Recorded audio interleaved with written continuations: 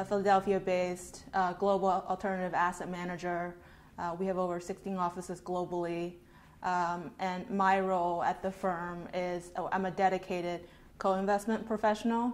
So we have a dedicated co-investment team of 20 people globally dedicated to evaluating co-investment deals. So evaluating direct deals and diligencing them alongside lead GP partners of ours and working through investing and then monitoring our portfolio of investments.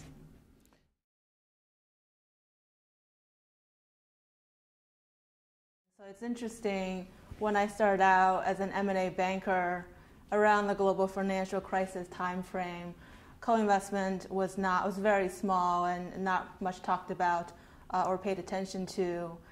Since then, it has grown to be somewhat of an industry and certainly providing a significant portion of overall deal capital today.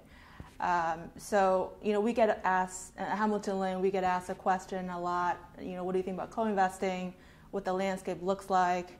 I think partly because we sit in a unique position of, overlapping both GP and LP worlds, and thus having the privilege of access to data and, observing a behavior from both sides of the spectrum.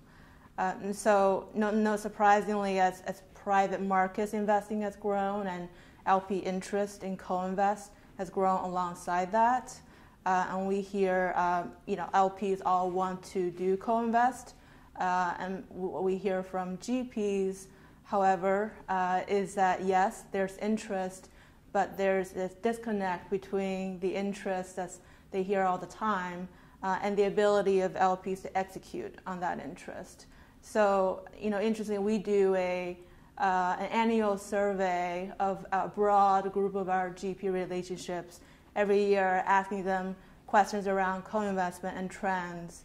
And they all say their LPs want to do co-invest, but interestingly, just not a lot of them execute. So, for example, last year our survey indicated that over a half of the GPs that we spoke with, less than 25% of their LP base who say they want co-invest ever transact on a deal regularly. So there's a disconnect between the interest piece and then the ability to execute on a dedicated co-investment program.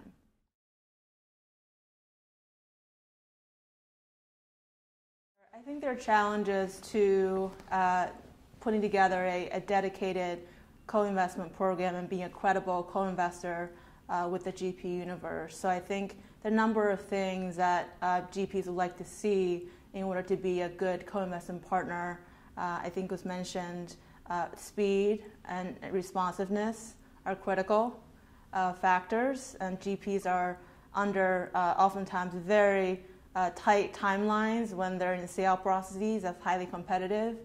They need their co-investment partners to move fast and to be there when they say they're going to be there with the capital on that time frame. So that itself is presents some challenges to LPs who just given their program and their resources and how their organizations are structured, just cannot move that fast. And secondly, I would say being user-friendly means a number of things, but for us, our team, most of us, if not all, come from some kind of transactional background, Wall Street, M&A, working at a GP previously. So, we were at the other side of their table with them, so we know what they're going through as they're working with us, and being respectful of their time, which is very limited in these processes, and making sure that we are efficient with our diligence on that company.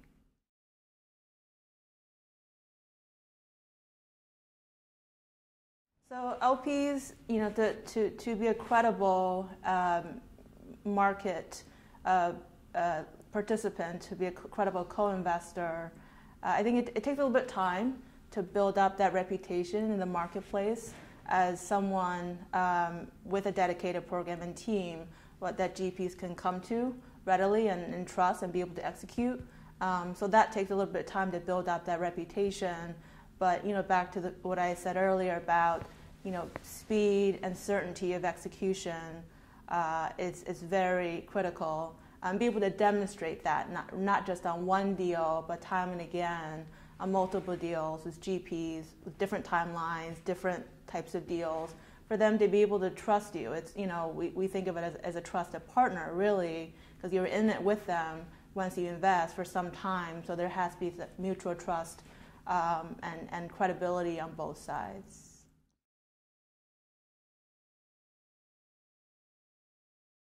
As far as just general LP returns for general co-investment strategies, I think the jury's out, and it's a little bit of a mixed picture, and that is partly because some LPs have dedicated co-investment strategies, have a real program and team.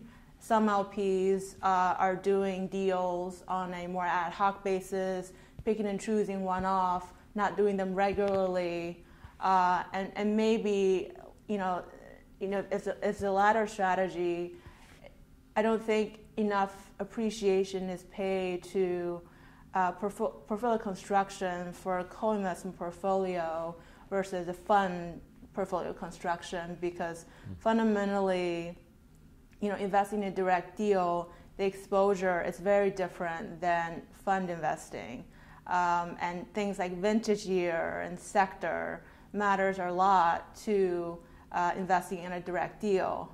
It might get smoothed out at a fund investment level, but for doing direct deals, if you're not thoughtful about portfolio construction and making sure your portfolio is diversified and fits the risk profile that you're looking for, the risk of loss and capital impairment could be higher significantly in a co-investment portfolio.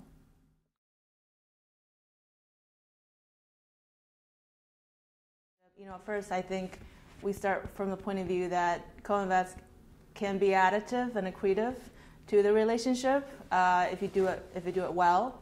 And part of what we've been able to do and thus build a great track record off of is those things that in general make for a great co-investor, which is speed and execution and being responsive, whether the feedback is a no or yes, but we need to get more comfortable with XYZ diligence points, and generally being respectful of the GP's time and resources and their attention and ability to manage your process.